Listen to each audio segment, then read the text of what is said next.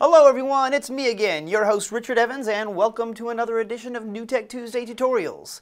In this episode, I want to talk about the augmented reality feature inside TriCaster. You can access the augmented reality option from within your mix effects. So this allows you to layer different upstream keyers on your mix effects on, say, a virtual set, for example, and add a parallax effect to it. This will make your upstream keyer sources look like they are moving in a 3D environment whenever you're making a virtual camera position change in your shots. It can create some pretty cool looking effects, so let's take a look. Alright, this is the TriCaster TC1 interface, and you'll see on my mix effect number 2 here, which is on my program window, is I have a lady on her virtual set. So let's go ahead and open up that virtual set on my mix effect number 2 and start to look at some of the settings here. So I only really have one layer going on, and that is her standing in the background. And what I'm going to show you is going to start very simply at first. So the only things that I'm going to be doing within this shot is I already have some pre-programmed camera moves here, so I am just going to do a simple zoom in to my host here. Okay? So this is just what I have by default, looking good, whatever, etc. Okay, so the next thing that I want to do is I want to start to add some other additional people to my virtual set here. So let me go ahead and bring in my upstream keyer number 1 and my upstream keyer number 2. Okay, so the first thing that I want to show y'all is how to not do this properly. So you'll see if I open up the input number 4 for my upstream keyer settings that I have augmented reality turned off, and that is also off on my keyer number 1 as well. So we're going to do that same shot here, and what you would expect if you did a camera zoom in is that we would just basically zoom into the shot, right? So let's go ahead and do that, and let's check it out. And oh, nope, that's not working right, because those upstream keyers right now are just keyers layered on top of it, so they aren't even tied to the control and the motion of my virtual camera. So let's go ahead and change that, and then we're going to use augmented reality to do that. Okay, so the first thing is I'm going to create a virtual camera zoom. Now, when you have your camera set in a static location and then you actually zoom in and out of a shot, basically what will end up happening is you'll just basically get closer to your, so just magnify it, right?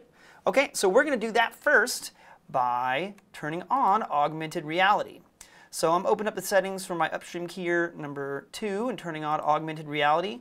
And I want to note here that parallax is set to 0%, and that will become clear here in a bit.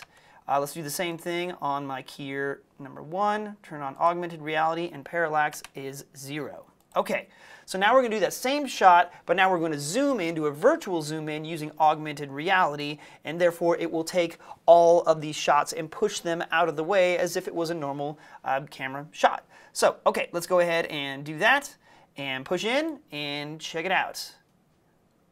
So now it's just zooming into the shot as if they were right there, okay? Now, let me go ahead and zoom out, and I want to take note here. Look at everybody's shoulders and how they're lined up next to each other. They're kind of overlapped just a little bit, okay? So whenever you would do a normal camera zoom, again, you would just zoom into it, and it would just magnify the shot, okay?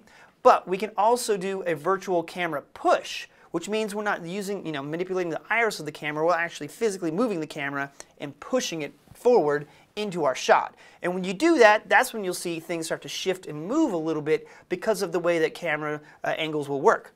So let's go through and do that by turning on augmented reality and the parallax side of things.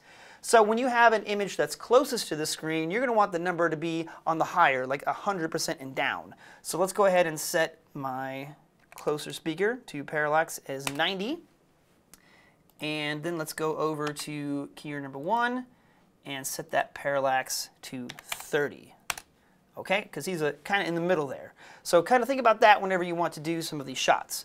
All right, so now what we're going to do, that same camera positioning again, but instead of doing a zoom, we're going to do a camera push using augmented reality.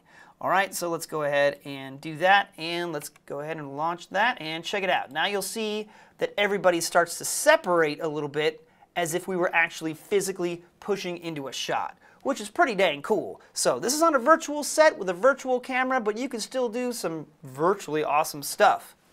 As you can see, the augmented reality feature on the TriCaster can give you some pretty cool dynamic results, so start playing around with it and have some fun. Now I hope that this video helps expand your NewTek knowledge just a little bit more, and if you're looking for even more tutorial videos like this one, subscribe to our YouTube page at youtube.com/newtekinc. We have everything from short tutorial videos to full-length Get Started trainings. And if you want to find out even more information about NewTek products and services, talk to your local reseller or visit our website at newtek.com.